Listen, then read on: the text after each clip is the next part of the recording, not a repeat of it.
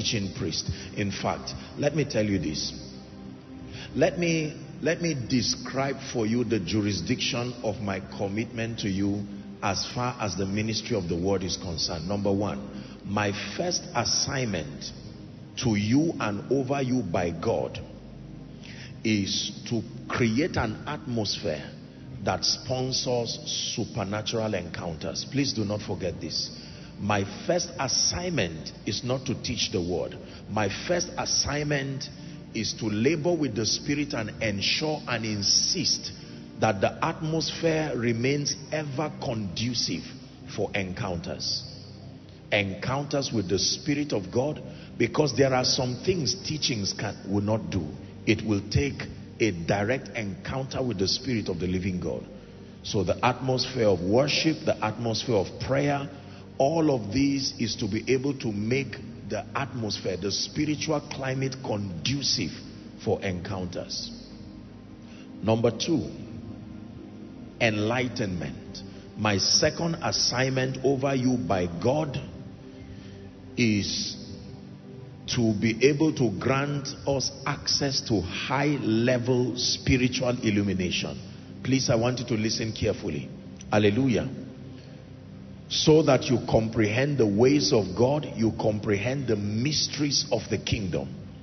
Because in your enlightenment is the manifestation of your authority in the Spirit. Authority in the Spirit is light dependent. John 1:5, the light shineth in darkness, and the darkness comprehended it not. That means for as long as you are in darkness, there are some things that will not be possibilities in your life. Hallelujah. The Bible says in Ephesians 4:18 that when we are in darkness and our minds are blind, we are alienated from the life of God, and that through the ignorance that is in our hearts. So line upon line, precept upon precept, here a little, there a little, doctrine after doctrine, truth after truth, teaching after teaching, I owe you by God, and based on the covenant of my call and my service, to see that as much as God grants grace, it is delivered to you with accuracy, exactitude, and precision, the whole counsel of God. The whole counsel of God means that your growth will not be lopsided as a result of prejudices and biases, that you will be holistically built. I will teach prosperity like there's no other topic to teach. I will teach character like there's no other topic to teach. I will teach the ministry of the Spirit like there's no other topic to teach. I will teach on influence like there's no other topic to teach. I have no particular biases to any area of the kingdom life at all, provided it is scriptural and it makes for the holistic development of the saints. When I teach it, I will teach it with passion. That is the assignment of a teaching priest. Are we together? So that in addition to your godliness, in addition to character, you are able to find a life of meaning and purpose to represent Jesus holistically. The third assignment that I have over you is the assignment of empowerment. In partnership with the Holy Spirit, I owe you to supply you by the Spirit all of the spiritual resources that make for your strengthening and your overall empowerment. The Bible says if you turn aside in the day of battle, it says your strength is small. Empowerment, spirit, soul, and body. Mental empowerment that comes by providing superior ideas. Spiritual empowerment, building capacity. That's why we took our time to pray and fast. It doesn't have to be a special occasion or a special request. It is part of the spiritual growth process of any serious believer. Hallelujah. And then of course, I owe you support. Any and all kinds of support to be able to guide your steps, your walk with God, to see to it that your Christian experience is not without help and is not without support. And finally, I believe that I owe you purpose, to be able to connect all your training and your dealings and to help you find your place in life and destiny. Let me tell you, my assignment is not complete over you if the only thing you keep learning is just mystery after mystery with no point of application.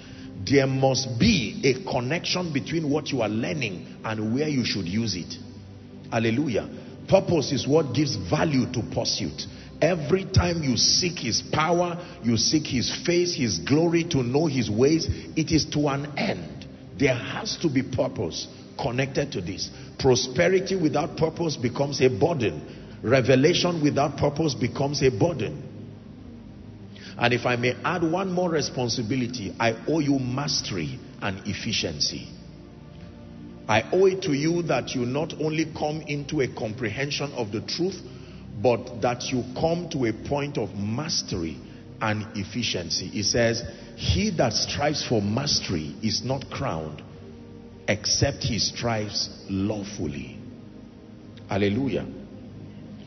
And for as long as God grants me strength, you can be sure that I remain ever committed to seeing that these various dimensions are supplied for adequately.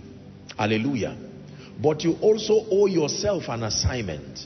There is a participatory role that you have to play. Your first assignment is genuine connection and submission to learn. Your first assignment is not writing. Your first assignment is not receiving. Your first assignment is not shouting amen. Your first assignment is not falling. Your first assignment is not even testifying. Your first assignment is a commitment from the depth of your heart that for the sake of the kingdom, for the sake of my destiny, for the sake of those connected to me, for the sake of the mandate upon me to reveal Jesus, I submit myself to learning. Acts chapter 2 and verse 42. Acts 2:42. The Bible says, and they continued steadfastly with resilience, with endurance. That means that continuation was not convenient, but it was a covenant. They continued steadfastly in the apostles' doctrine and fellowship, in breaking of bread and in prayers. Hallelujah. So you owe it to submit yourself to learn. Number two, you owe it to apply the truths that you learn. You must obtain grace. There is no teaching that happens here that we just wrap up by the last point. We say, okay, with these few points of mine, I hope that you now understand. God bless you. See you next week. We always end every meeting with prayer. And among the many things we seek to do is to obtain grace. It says, now that ye know these things, happy are you if you do them. You need the engracing of the Spirit, because it is not by might nor by power. The Bible says it is by my Spirit. Paul said, I know what to do, but to do it I do not have that ability. He says, with my spirit I serve the Lord, but in the flesh I see another law working in my members. He said, oh wretched man that I am, who shall deliver me from this body of death? So you can know what to do, but the engracing to do it may not be there. Hallelujah. Praise the name of the Lord. And may tonight be one of such nights where you get to learn the precepts of the Spirit again with power and with wisdom. You are equipped by the power of the Holy Spirit. By the way, let me ask you, how many of you can truly testify that your life is changing? I'm not talking of this church thing that you say just so that you don't annoy a man of God. If you are not changing, listen. The problem is not what you are hearing.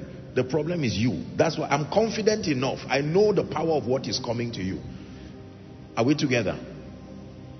If you are not changing, there are many reasons. One, you are not born again, possibly. Two, you are not engaging the truths that you are learning. Or three, you are not even connected sincerely. You can come here like a football fan, coming to watch a spiritual match, and you are happy, entertain yourself, coming to see faces and share the grace and go back. or you can come here carnally minded, desiring something else other than Jesus. Let me tell you sincerely, the recipe for frustration is that your eyes is in any other thing other than Jesus. I give you a guarantee, sooner or later you will be frustrated. The longevity factor in the house of God is as you stay gazing on Jesus. If you look for trouble, you will find it. If you look for inefficiency, you will find it. If you look for mundane carnal things, it will distract you, unfortunately. So you must set your eyes on Jesus. Lord, I am here for you. I am here for your presence. I am here for an encounter. Hallelujah. Speak to us in the name of Jesus Christ.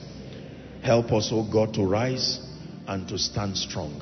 I want you to pay attention to what you will learn tonight, because I believe that this is a much needed revelation, especially for the times that we live in.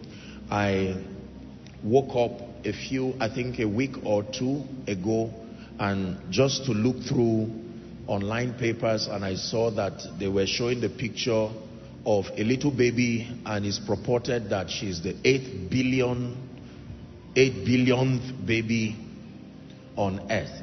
And it didn't excite me, because you see, I've read my Bible and I interpret life from the lens of scripture. Go and read the Bible and find out what happens every time men begin to multiply. From the book of Genesis, every time men begin to multiply, greed begins to multiply. Self-centeredness begins to multiply. The fight for resource control begins to multiply. Are we together? Yes. So with increase comes the burden of maintenance. That means that there are things that if you do not know, I hate to be the bearer of bad news, but based on intelligence and based on scripture, we are about to see the greed of man stretch to borders we have never seen in modern history. We are about to see people act like beasts in selfishness and wickedness like we have never seen. That means people will easily fraternize with the realm of the spirit to, if possible, clear everybody out of the way and make sure they have access to this. Praise God. I have a little beautiful aquarium, and they put all kinds of fishes there. And one time I found out the tiniest of them just disappeared. I didn't see them again. And then I said, something must be going on here. I mean, these guys have coexisted in peace. What would have happened? I found out that the larger fishes will cluster around an area and seem to eat and then go back. And I couldn't find the tiniest, the very small ones again. And I got sad, and I said, I hope it is not what I am thinking. I hope, because I traveled for a while, so when I came back, I didn't find two. And I said, what in the world is this? For me, it just gave me a very powerful... I said, how could these fish be living together in peace, eating together, celebrating together, and just a few extra days beyond their normal schedule of food, and you come back and you don't find the two smallest ones? They are gone. What was in the mind of the larger fish as they ate the smaller ones? They said, look, I love you. You need to know that we're together. We're together in this. And it's not that I really want to destroy you, but that is just what happens with increase.